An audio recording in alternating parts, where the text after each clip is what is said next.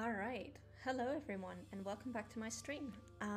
Last week we started a Fire Emblem Three Houses stream, specifically a 100% Azure Moon playthrough. And today we are going to continue with this stream and hopefully get to the beginner classes and unlock most of the areas in the monastery. I don't think we'll be able to unlock all of them, but I'll try to get as many of them as possible, because the monastery is pretty big and you unlock it across multiple chapters. Now, before we actually get into that, let me see what's going on with my Dino bot here, because it is supposed to notify my Discord, but apparently it doesn't, which is incredibly weird.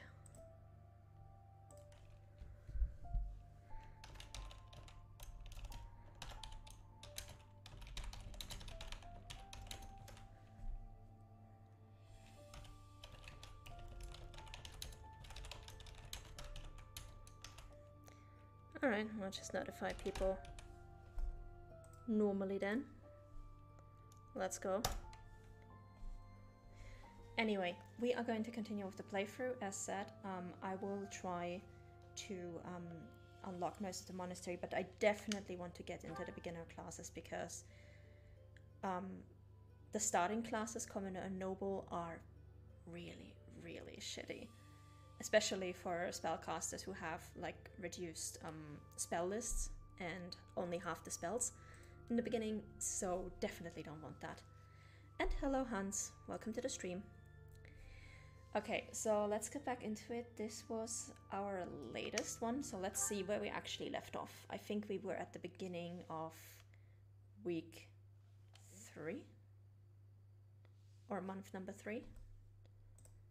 I think we had just finished the tutorial, so we'll see where exactly we left off and where exactly we need to go.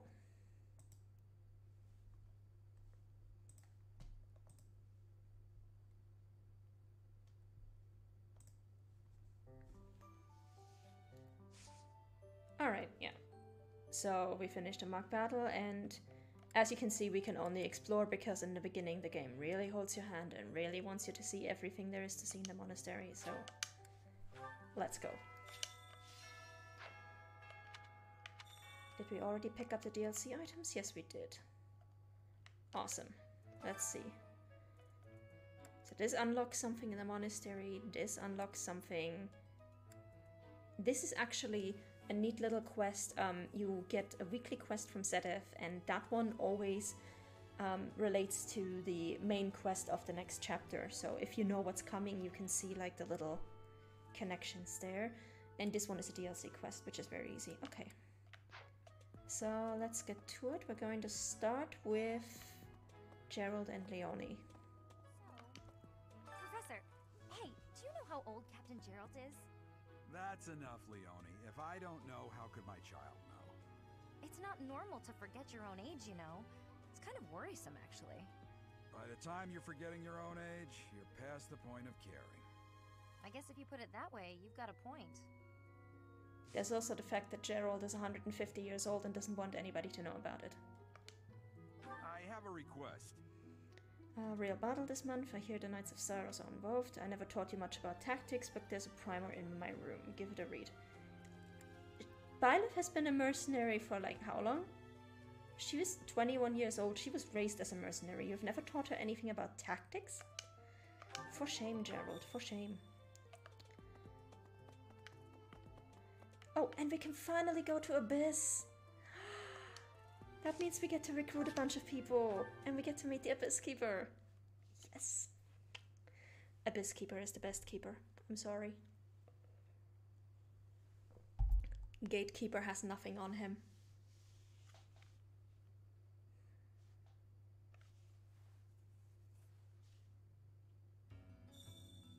What's that? Of course, we gotta wait for everybody to load in, because 3 houses. It's always a joy.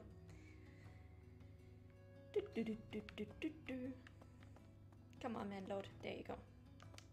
Hey, you're from up top, right? What business do you have here? Wait a minute. Ah, new professor, aren't you? I suppose that means I have to let you pass. I guess, welcome to Abyss. This town is full of rough and toughs, so watch your back down here. This is probably the most normal interaction we will have with this guy in the entire game. And this lady is honestly a bit creepy. Such an innocent face you have. This isn't a place for innocent people. Especially not if you're carrying money. Good to know. In a later chapter she will ask us for a strip of our flesh or something like that. Like, What's that? she is somebody we are going to stay away from. Hey, what are you looking at? I don't want any trouble. Get lost. But yeah, since we're not going to play the DLC, because the DLC is separate from the main campaign, just a little backstory info on this place. This is Abyss, it is beneath Garrick Mark, and it is basically a refuge for anyone who cannot live up top because they have weird powers or because they are involved in underground shady business and similar things. So this is basically an entire, literally subculture beneath Garrick Mark. And these are the Ashen Wolves. They are also crest bearers. They are actually bearing major crests, so the more stronger crests, and they are bearing crests that are extremely rare. And each of them has a different reason for why they're here. This one is Happy. She has a power where when she sighs, she attracts monsters, which came to her as a result of experimentation that was done against her will. And she hates the church because the church basically put her down there because the church could not fix what's wrong with her crest. They could not fix what's wrong with her power. And they were like, yeah, you're too dangerous to be kept on the surface where every little sigh could summon a horde of monsters, so I'm sorry, you're gonna have to live down there. And she hates the church for that, which, honestly, they didn't have that many options. Like, what were they supposed to do? When you're literally, every single sigh could cause you to call monsters. Like... Who were you? Wait, shut up. Let me guess. You're that new professor, right? You just started teaching up on the surface. Nah. Even here people have been talking about you. Not that the gossip got everything right. I heard you were beautiful, but obviously that was an exaggeration. I must admit, I love Happy in some respects. She has a lot of snark, especially in the English version. She's actually not as snarky in the Japanese version, from what I understand. She is stunningly beautiful, and she can be a really powerful mage. The problem is she can also be somewhat of an ass. So, I have a bit of a love-hate relationship with Happy, but the good news is, since I've completed the DLC, I get to recruit all of them for free, so we're recruiting them. What? You want to know if I can help out? I've got time, but I don't want to spend it all serving the church. Don't make that face. Fine, fine. I'll back you up. Yeah, sure thing. You know, I've never really had a teacher before. And it'll be my first time at the Officers Academy. Sounds like fun. Oh, Chatterbox. You been looking for me? I'd prefer not to visit the surface if I can help it. I don't want to run into any knights. Oh, you just got recruited into a house that's going to be all knight characters, so, I'm sorry, Happy, you're gonna be surrounded by knights. But yeah, this is basically how recruitment works, except for all the other characters. If you want to recruit them, you need to have certain stats, you need to have certain skills and stuff like that. And for the Ashen Wolves that are down here, you basically you talk to them and you got them. Now, this is Yuri. He's actually the leader of the Ashen Wolves. He is down there because he used to be a student at the Officers Academy, with the Blue Lions actually, because he was adopted by a Blue Lions, by a Fargus Lord, Count Rowe. The problem is that Yuri got himself into a bit of a situation where a few knights ended up dead, and after that he was basically...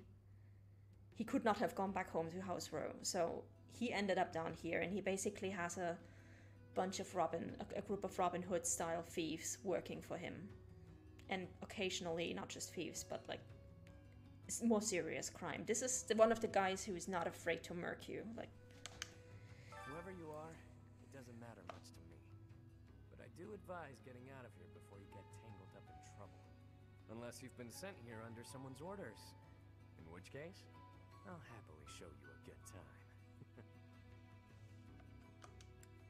Well, I do like people with a healthy curiosity. You are aware of how dangerous it is down here, yeah? Huh. You're that mercenary turned professor, aren't you? The one who showed up at the monastery kinda recently. Yeah. You're the one I've heard so much about. Well, I guess it's fine you're here then. You can call me Yuri. You'll want to remember that, if you ever come down here again. so yeah, Yuri is a pretty big deal in Abyss because he and his band of thieves are basically keeping things running down there and making sure that everybody has food and water and all that. And he also sometimes works together with the church, or at least is in communication with the church about helping out Abyss. And what he just mentioned about a good time, his mother was a prostitute, and he himself also has a bit of background in that area, so that's why. He is not afraid to flirt with anybody, and he is in fact one of the only 4 romanceable male options for male Byleth. Want my help, Sure, why not? But I don't do anything for free. In exchange, let me attend the lectures you give those noble kids, yeah? It's a deal. Come on by whenever you need me. If you're wondering why I won't come up to you, it's because I've got people to watch over in Abyss. Now, Yuri also has the, I think the highest speed growth in the entire game. He is super fast, but since he is a character who's designed to be a mix between physical and magical attacker, he's not all that great at either. So, especially not for the magical part. But he is incredibly fast. Ah, it's you. Bit of a trek coming all the way down here, huh? I'll be helping you out now. But just so you know, my life is still down here. If you can't find me in the classroom on the surface, you'll likely find me here instead. Alright, and this is Constance von Novelle. She's from the Empire. Her house basically got caught in a clash between the Empire and Dagda, and was completely destroyed. Like, her entire family was basically slaughtered. All of that happened in the middle of a really nice and sunny day, and this has kind of given her a disorder where during the day, if she's in the sunlight, she just turns extremely gloomy, extremely depressed. She's got like insane mood swings. And she is also an incredibly powerful mage, and she is one of only 3 characters in the game who can learn bolting, which basically allows you to attack mages from halfway across the map, which is super neat. But she only has 2 uses of those at most, and also she's good with flying, so she makes an excellent dark flyer, which is honestly one of the best magic classes, because flying is just broken OP in this game. And who might you be? Not an Abyssian, that much is clear at a glance. A visitor from above, perhaps? With what purpose? I'm sure I must have misheard you. Either that, or you haven't the slightest inkling of where you are. Oh, but of course! You must be the new teacher specially appointed by Lady Rhea. That is it, yes? Rumors have been flying underground about you. Well then, I am Constance von Novelle. It's a pleasure to make your acquaintance. Alright. Oh, have you come to beg my assistance? Then rejoice, for you have the aid of a Novelle. You did come seeking my aid, yes? Hopefully with something befitting my station? An assignment for the Officers' Academy? How splendid! I was a former attendee there myself, you know. I shall be a model of grace in my duties. Hello, Iblari. So yeah, Constance joined us. Yay! Huh. Come to invite me to a lesson or some such, have you? I prefer not to be above ground during the day when I can help it, unless there are storm clouds above. Also, Yuri and Constance have literally one of the worst paralogues. Paralogues are basically like sitemaps that you can do outside of the story. And theirs is an absolute nightmare. Especially if you are playing a solo or dual run. So that's something to look forward to. We're gonna save that one for like very, very late in the game.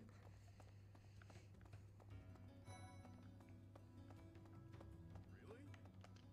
Haven't seen your face before. You're clearly not from around here. You don't strike me as the thief or merchant type. I don't owe you money, do I? Oh, you're that new teacher everyone's been yapping about. And yet, you look younger than me. Weird. The name's Balthus, formerly of the Alliance. Don't beat around the bush, pal. You want my help, yeah? Can't blame ya. Look, I get it. You're the new professor. You've got a lot on your plate. You need backup? I'm your guy. Fine, you've talked me into it. But I'm gonna need you to sweeten the deal, if you catch my drift. Thank you, Iblari. Beautiful! Now about that sweetening. I'll need to attend your classes whenever the mood strikes. I get bored from time to time, all cooped up. At least he did not ask me for money, because I only have 2,540 gold. So the deal with Balthus is that he is the son of a minor noble in the Alliance and a woman from basically backwater mountain town. Except his mother actually has a crest, and he inherited a major crest from her. And he has a stepmother who wants him dead, basically, and a little brother who is actually a decent person. So he is constantly on the run from people that he owes money to, and he is basically constantly also on the run from people paid by his mother to kill him. So, yeah, Balthus. Well, did you come all the way here just to stare at my rippling abs, or did you want something? If you're gonna ask me for help on the surface, it better be real important. I try not to go up there unless I absolutely have to. Yeah, you try not to go up there because you've got bounty hunters after you, my man. And this is the pagan altar. Here we can technically exchange renown for items and items for renown. This can be absolutely broken. You can use that to get infinite gold and infinite renown fairly easily. We are mostly not going to use that because we're just going to play this game as if we were not using New Game Plus, which means I don't even know how much renown I have right now. Yeah, I will not use most of my 240,000 renown points just yet. We will use some of them once we get the saint statues, but even then we will only use as much as we should have at the time. I am really not trying to make this game any easier with New Game Plus. I literally just play New Game Plus for the hairstyles, so. What's that? Alright, so now that we've recruited everybody, let's go back and also let's make sure that we actually give everybody correct items, because we're not gonna need Balthus, Happy, or Yuri anytime soon. We're not gonna use them for fighting, but we are going to put them as adjutants eventually. And I am going to try to get every single character, even the ones that I recruit and never use, into a masterclass. So I will need to level these guys up somehow. So let's check their goals. Yuri.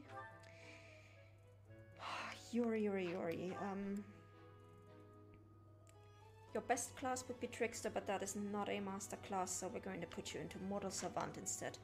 Mortal Savant is a class that can use swords and magic. And you might say, wow, this is super cool, this is amazing master class.